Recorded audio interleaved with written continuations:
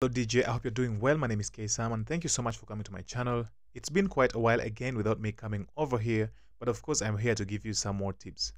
In today's video, I am going to give you about 5 settings that I really think you should be employing in your mixes in Virtual DJ 2024 and beyond. And of course, this is going to make sure you enjoy your workflow.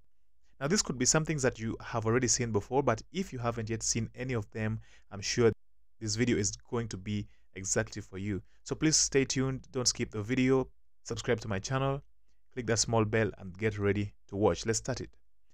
Now, the first setting that I want to introduce you to is what is called exclusive audio access. If you haven't yet heard it before, it is something that allows Virtual DJ to take full control of all the sounds in your computer. By the time Virtual DJ is open, maybe let's say you are connected to a sound card, any other source in your computer will not be heard outside. And of course, in case any other sound jumps from maybe the Windows Media Player, it won't interrupt your mixes in any way, so you will only focus on Virtual DJ. So how to activate this? You really come to settings. We are going to be under options here, of course, right here. So I think to make it easy, let's just search for it, what is called exclusive audio access. Let me just type in access and then it's going to come here, the first one. So right now it is checked to no. That means Virtual DJ is going to allow all other sounds as well to play. So if we check it to yes, we are only going to play from Virtual DJ at this point. I'm going to sample this. I'm going to play a track in Virtual DJ and then I go to play something maybe on the media player. It won't actually even accept to play. This is what I mean. I think let me just turn it off first and then try it without the access. And then after I will turn it to yes and then sample what I mean right here. Let's look at it.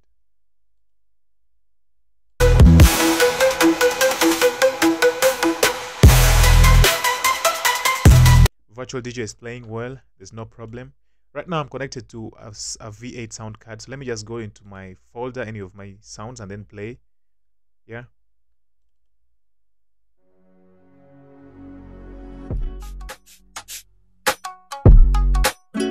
So right now this one is also playing and we were able to hear the sound. Now let's go back to Virtual DJ and then enable our exclusive audio access. And then we see if we take it back to yes, of course Virtual DJ will surely play, there's no problem with it. But we will not be able to play any other sound using any other software inside our computer. It says this, it's not just any other error. Actually, let me just go back to this same tune that I played last time. And Virtual DJ is taking over everything. So in case mistakenly you play a sound here, your crowd won't be able to listen to anything. That is the number one setting that you need to have running right now in case you really like it. Another one, the second setting today that I'm going to talk about is something that is really ignored by many DJs. It is about cue display, right? Hot cues, already you can see right here, it is counting beats, right? Because I have chosen to display beats on my hot cues. So let's come to what is called cue display. Let's just type in here cue and then display, something like that. That was too much, right? I actually typed cues. It should be cue display. So cue display here, you have this drop down arrow which is showing you some things. Yeah, so you can maybe choose to show numbers. You can choose to show the name of the hot cue, like Q1, Q2, or whatever you've named it. Or it's going to be Q1, 2, 3, 4, 5, 6. Like here, like you can see it right here. Okay. Sometimes you really need to change it to beat or distance because you have to know that in case you are like a remix DJ, I should say that, and you're dealing with samples and here you're on 4 decks, you're trying to count beats, like let's say 4 beats, and then you drop in a sample on something like that, then you definitely want to use this to show you how far or how many beats the hot cues have so far played. So I'm going to set hot cues here. We already have hot cue 1 somewhere here. Let me just do it. For example, hot cue 2, I set it right here, and then 3 and then 4, just random cues, right? So you can see if we go back to cue 1, it's at 0 beats yet. It has played at 0 beat. This is at 33 beats. The third one is at 65 beats, and so on and so forth. So when you start playing your song, these hot cues are going to start counting the beats for you, so you know where and when to drop in the next thing. Let's do it.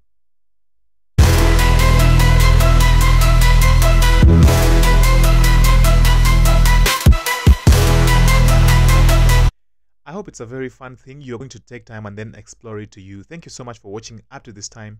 Please, if you already like it, give it a thumbs up, and let's continue to the third one. The third one here is what is called AutoDisc marker, right? Automatic disc marker. That's what I like calling it. Now, if you're a scratch DJ as well, this is a marker right here. So you don't have to always struggle. Maybe like you're using a controller that doesn't have markers on the jog wheel, right? And it's not a motorized wheel. So you need to use this one here inside Virtual DJ to always come back to 0 when you're at a cue, so that you can scratch again from 0, right? I hope you understand what I mean if you're a scratch DJ. So what I mean here is that when you play your song and then let's say the marker is right here, at any point if you click on a cue, it will always reset to 0. Or let's say even if it was hot cue 2, you want to scratch at 2, still it will come at 0. It will come back to 0 no matter where the song is, no matter the position of the song. It will make it very easy for you to scratch. I've explained it a lot, so let's just go and turn it on right away. Under options still, you just have to say AutoDisc. Oh, my typing, AutoDisc, right? AutoDisc marker, just check it to yes. I already have it in, and if it wasn't there, you'll see the difference as well. I can play this song, and then if I tap on the cue, it remains wherever it is.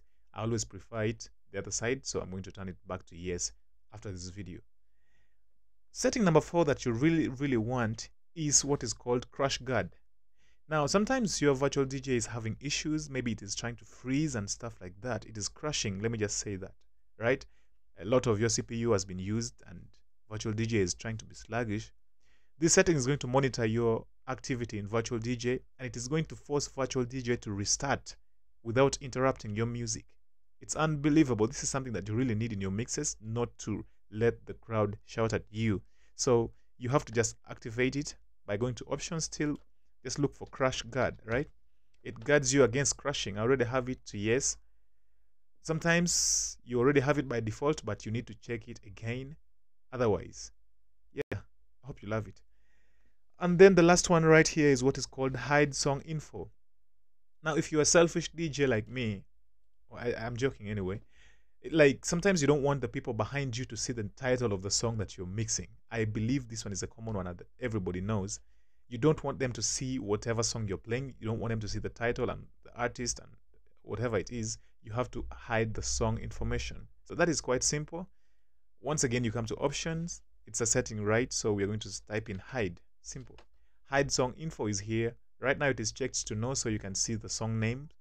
And then if you check it to yes, the song names indicate here like hidden, so that people don't know whatever song you are playing, and you are safe with your mixes, right? Sometimes you want to be unique in a way, and that is it. I really hope this one was a quick one for you. I hope you like it. Please leave a thumbs up, subscribe to my channel. I'm back to give you content.